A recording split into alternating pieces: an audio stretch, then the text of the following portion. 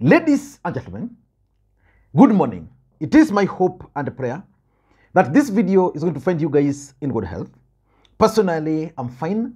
Kisumu is also fantastic. There is something which I've been observing of late. Former President Uhuru Kenyatta is no longer actively involved in Azimio activities. And someone was telling me that Uhuru Kenyatta is actually under a lot of pressure to quit as the leader of Azimio.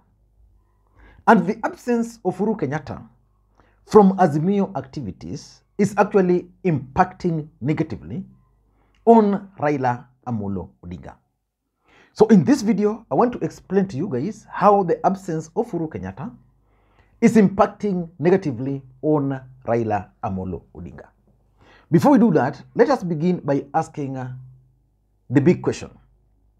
Why do you think Uhuru Kenyatta is missing from Azimio activities? Why do you think he's missing?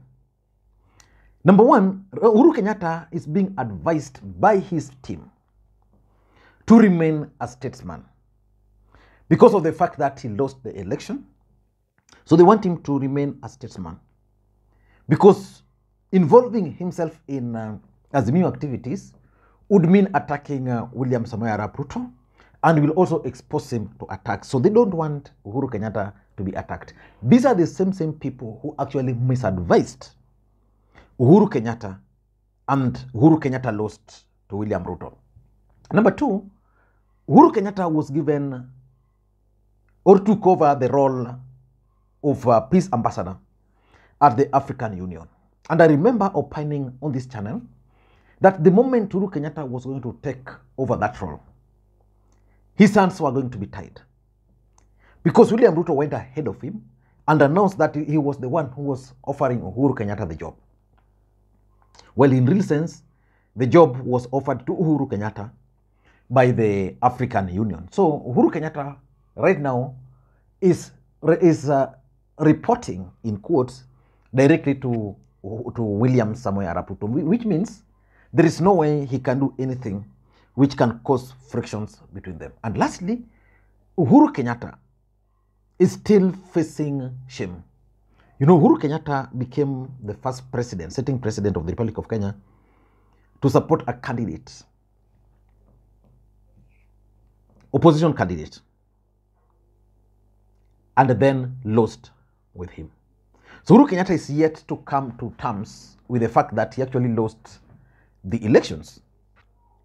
But how is the absence of Uhuru Kenyatta impacting on Raila Odinga?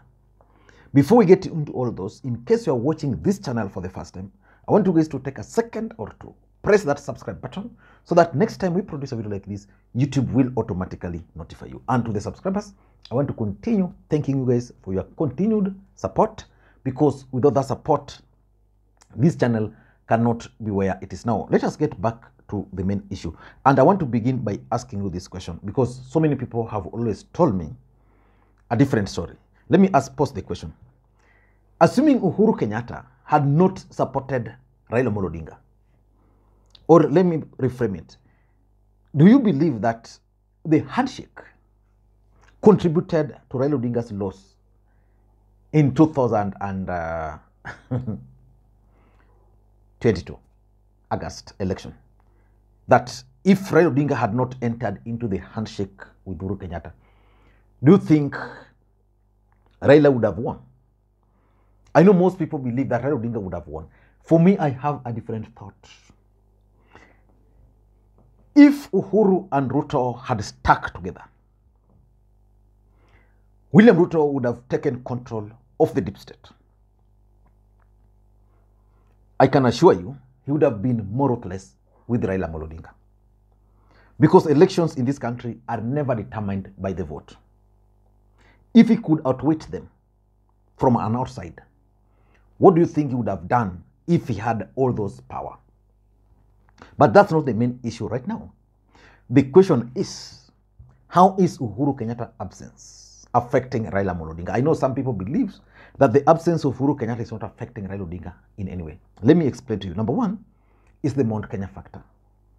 If you look at the last election, Mount Kenya gave Raila Odinga close to 1.4 million votes. Then in Mount Kenya, Raila Odinga managed to have at least some high-profile individuals there. Peter Munya, for example, Peter Kenneth, Kanini Kega, for example, there was Sabina Chege. There were others like Minor Commander, SK Masharia, so many people. In fact, there were so many people who were supporting Raila Odinga from the mountain. These people, majority of them were supporting Raila Odinga because of Uhuru Kenyatta. If Uhuru Kenyatta were to stop supporting Raila Odinga, I don't see someone like Kanini Kega, who is already on his way out, by the way. I don't see someone like Sabina Chenge. I even don't see someone like Peter Munya or even Peter Kenneth sticking their necks out for Raila Odinga. I don't see that. So Mount Kenya factor, as much as most people always underrate it in terms of contribution to Raila Odinga's bid, for me, I tend to think or differ with them that Mount Kenya actually played a role. Raila Odinga just messed up the election. It was yesterday, someone called me, a friend of mine from Kilifi, a good friend of mine on this channel, and he was explaining to me that they were where he was. Azimio didn't have agent. So he was an agent out of 6 streams. Azimio had only 1 agent. And for him, he was an agent for an independent candidate.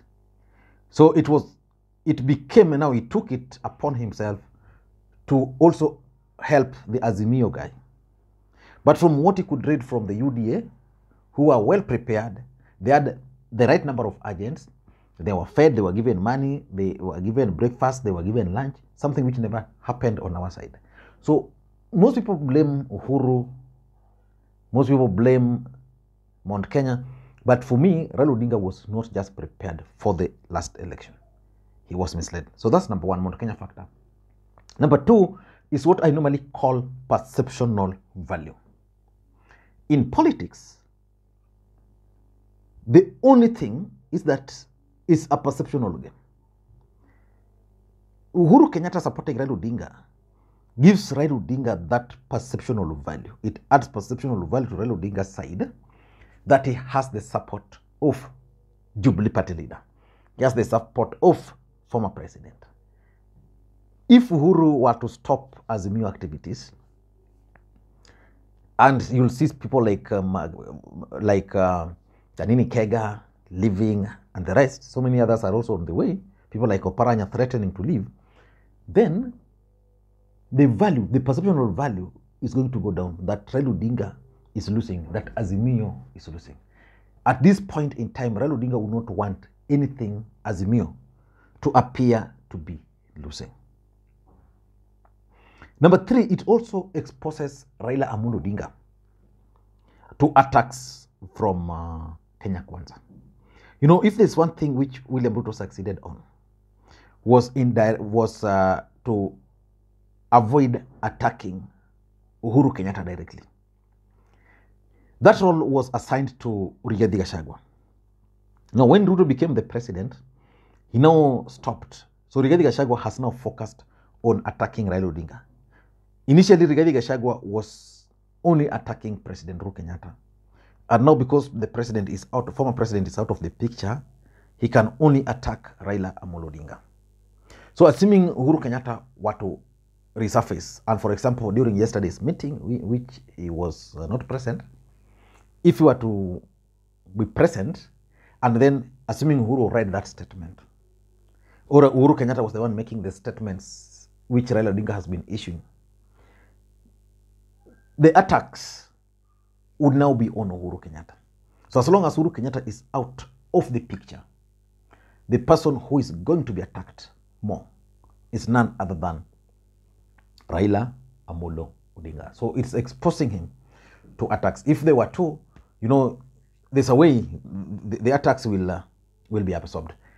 Number 4, in my view, is it grants Kenya Kwanza the propaganda tool which they strongly or madly need.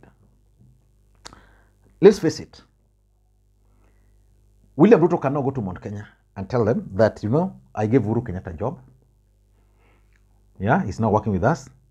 Janini Kega and the rest are now working with us. So yule mtu ndio sasa hatumtaki. We want him to go to Bondo. So those kind of propaganda can actually work against Raila Amolo Odinga. And lastly, it also brings forth the question of Jubilee future in Azimio. Do you think Jubilee will continue being part of Azimio in the absence of Uhuru Kenyatta actively involved in Azimio activities? If you look at yesterday's event, which was attended by Kalonzo, which was attended by Karua, meeting with the governors, clearly Jubilee was not represented.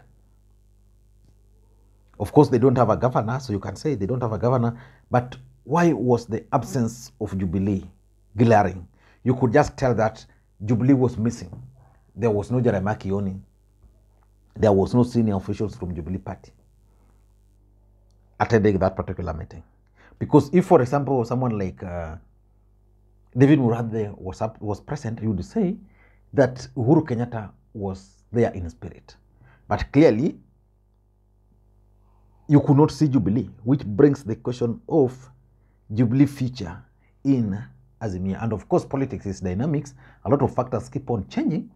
But let us wait and see how things are going to unfold moving forward. Thank you, guys. I'll be going to Siaya, Vincent. Hopefully, we'll meet somewhere. Utu Kodwa. Stage there. Bye-bye for now.